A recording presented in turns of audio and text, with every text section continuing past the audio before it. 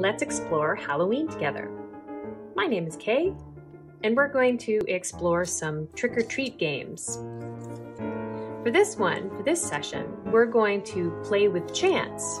And so this whole idea of trick or treat is all about a kind of a binary choice, a binary 0 or 1, yes or no, red or green. It's a choice between two different things. So in particular, trick or treat.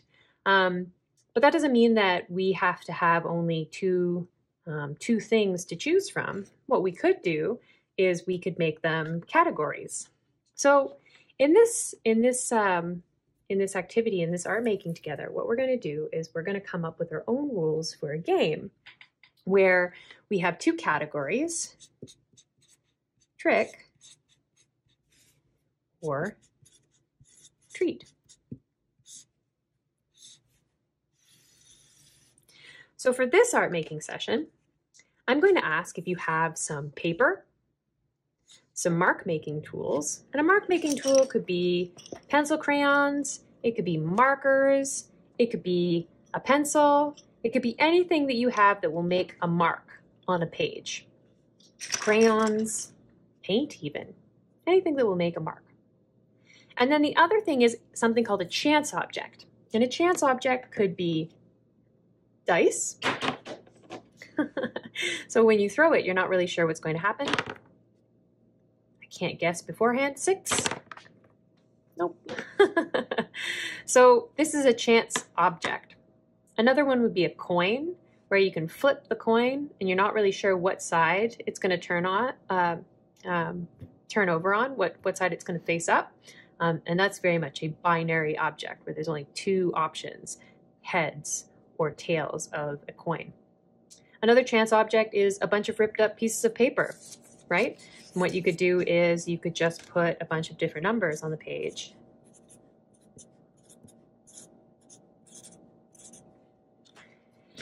And if you don't have just one piece of paper, you already had a bunch of smaller pieces of paper, you could just write the alphabet. You could put different colors on it. Whatever you want your choices to be. You could take a piece of paper and just put a 1 on one side and a 0 on the other, and then just like a coin, which side of the paper is going to turn up. Okay, so this is my chance object with a bunch of just random numbers. I'm gonna shuffle them up. And then what's the number I'm gonna pull out? Ooh, 1. Right? So pieces of paper can be chance objects as well. So if you can find yourself a chance object, or you can make yourself a chance object, those are some of the items that I'm going to be playing with as we explore another trick-or-treat game by playing with chance. Okay, so when I was talking about these binary objects or binary categories of trick or treat, this allows us to choose between one or the other option. But we don't even have to make a list of tricks here and a list of treats here. This could just be a category. So just like when you're playing teams, like if you're playing a sports team, if you're out on a soccer team, maybe one team is called the treats and the other team is called the tricks, right? It doesn't mean that everybody on that team are a bunch of treats or a bunch of tricks. It's just a name for the category. And so that's what we're going to do. We're going to just pretend that this is the trick category and this is the treat category. And we're going to come up with a couple of different things. So for me, I think what I'm going to do is I'm going to play a motion game. I'm going to make trick or treat. If we were all sitting around in our costumes, hanging out together, maybe we've had a bunch of candy and now it's time to dance and move. Maybe the music is playing, or maybe we're pretending to play with music, or maybe we're watching a show and we just want to move around. These are going to be different ways that we can move our body. Okay, so in the treat category, I'm going to go 1, stamp your feet. And you can put whatever you want for each one of these. I'm going to come up with 6 different things on both sides. And the reason that I'm going to do that is because the chance object that I picked today were dice. But if you took pieces of paper and, like I did at the beginning, you ripped up 9, you could come up with 9 of each of these. If you had a coin, maybe it's just 2 on each of these. Whatever number that you want to put down here, if it correlates, if it's connected, if it has to do with the object that you're going to be using for your chance game, it allows you that when you play with these things, so playing with somebody else or even playing by yourself, there's no reason why you can't play a trick or treat game by yourself. But if you're with someone else, right, each of you can take the turn rolling the dice and picking one and then making the decision. So I'm going to keep going. And I'm going to come up with a couple more. So I'm going to turn off my voice while I think, and I'm going to try and fill this all out. If you are making a similar list, try to fill yours out as well.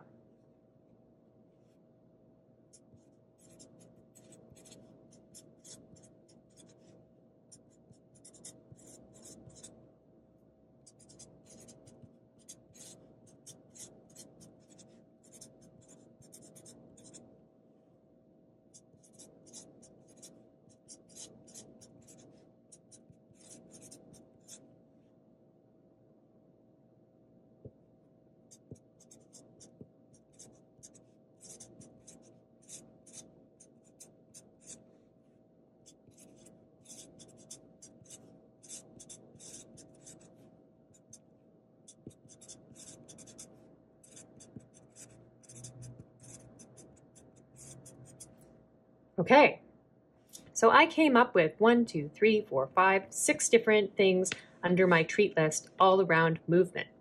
So those are my treats. I've decided, since those are all going to be movement, I've decided that on my trick side, I'm still going to do movement, but these are going to be about rest. So these were about moving and being active. These are different ways that we're going to rest. All right, so I'm going to come up with here. And this is just for me. Remember, you could have done, these ones are about cleaning up, and this one could be about making a mess. This one could be about clapping your hands in a rhythm. This one could be about singing a line of your favorite song. This one could be putting on some article of clothing. This one could be making funny animal noises, right? So whatever you decide you want to do under each of these categories, it's up to you. So what am I going to do for rest? Maybe sit down. Okay, I'm going to come up with a bunch of other ones. Oops, that's okay. Remember, none of this is for keeps, so if you make a mistake, it's okay. So I said, I wrote lay, L-A-W, but I wanted to write L-A-Y for lay down. So sit down, lay down.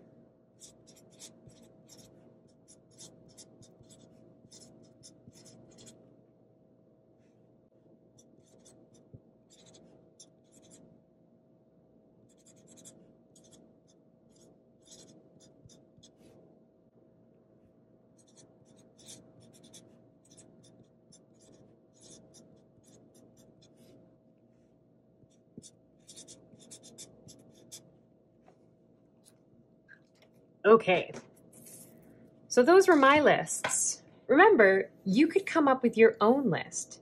They could be Halloween themed, right? Maybe it could be dance like a bat, or move like a vampire, or growl like a monster. However you want to do these, it's up to you. Whatever you want to do for your instructions, you can do them.